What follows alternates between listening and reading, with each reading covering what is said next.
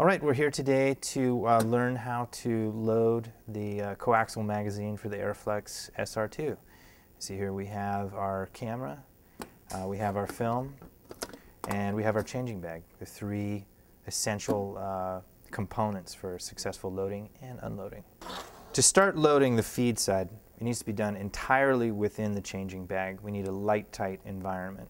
Ready to go into the changing bag, I'm going to go in with my can of film and my magazine.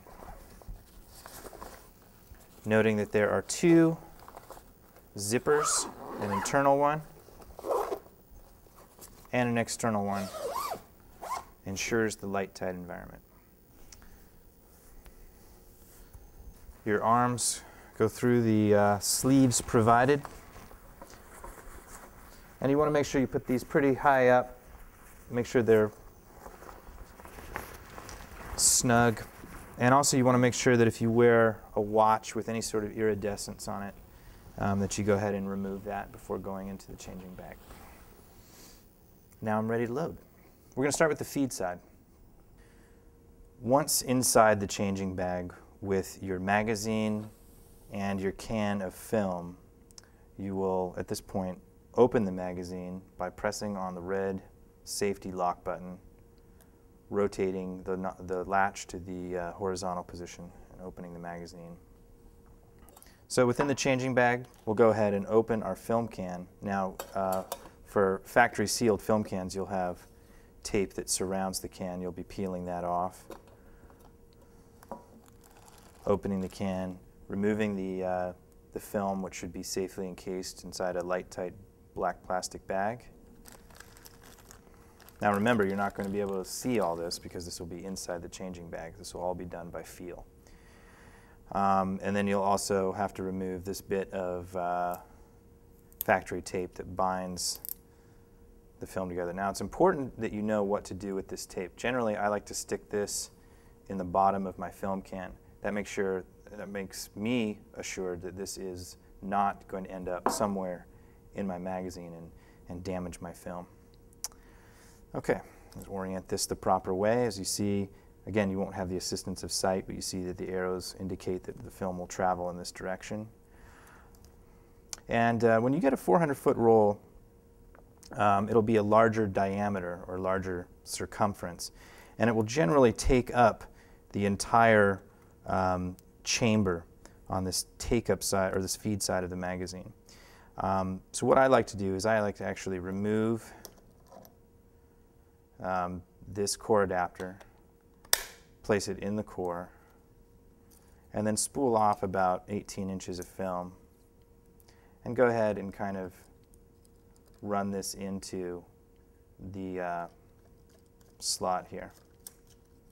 And go ahead and thread the first part of this magazine, making sure that I have at least a good 12-18 inches already threaded through to make sure I don't pull it back in and start over again. And then go ahead and seat everything on the stem here.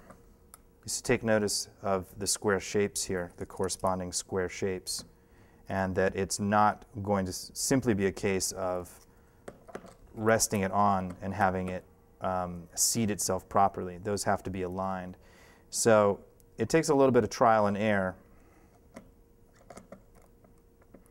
But as you see, that by carefully rotating the roll of film around and finding the edges of that square and allowing them to align, again, I'm going ahead and seating this properly. It's important within this situation to make sure that you always have control over your material. You never let the outer edges of the film roll start to spool off. And you make sure that you don't get any pinched underneath the roll, that it's all freely moving once you have it seated on the stem. Next, what I'll do is I will move in the film guide or film roller, making sure that the uprights are cradling the roll of film and not resting on the edge of the film. And with that, making sure that these wings are folded down on the core adapter, I'm ready to close the chamber door, moving this latch to a vertical position, folding it back, making sure it's indeed closed and that I haven't pinched any of the changing bag material within the door. Now I'm ready to take this outside of the changing bag. The next thing I'm going to do is I'm going to measure how much film I need from my loop. And I can pull as much as I want out, but to take back up, I need to manually move this roller here. Arriflex provides a notch on the underside of the magazine that allows proper measurement. What I'll do is I'll just hold it to the notch, take up the slack, kind of just let it be nice and relaxed, and I've got a proper amount of film for a good loop. Once you have this, you want to make sure you don't pull any additional out. You'll have to remeasure if you do so. And next what I'm going to do is I'm going to push the end of this thread of film back up into the magazine, specifically the take-up side, which is on the bottom part of the magazine. I'm going to make sure that threads up correctly and that's moving well and fluidly. And next I'm just going to double check my loop against the pressure plate, applying it to the pressure plate, making sure that the bottom half of the loop and the top half of the loop are not scraping against the magazine, and that it's not so short that it wants to bow off the pressure plate, that it's just nice and relaxed and resting there on it.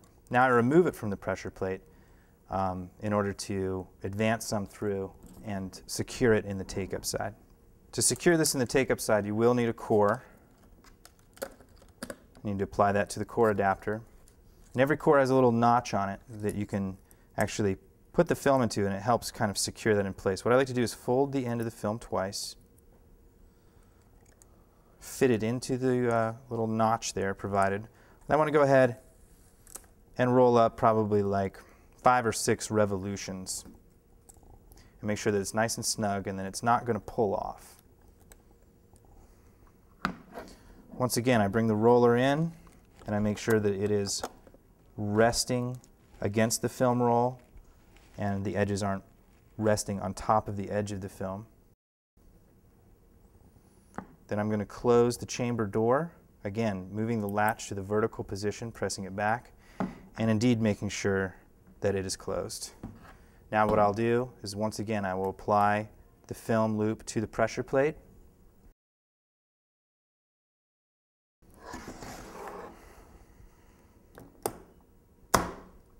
Applying it to the camera, locking it in position, moving the battery in place, and I am ready to test this magazine and eventually shoot with it. And that concludes our little tutorial today about how to load and unload the Arriflex magazine.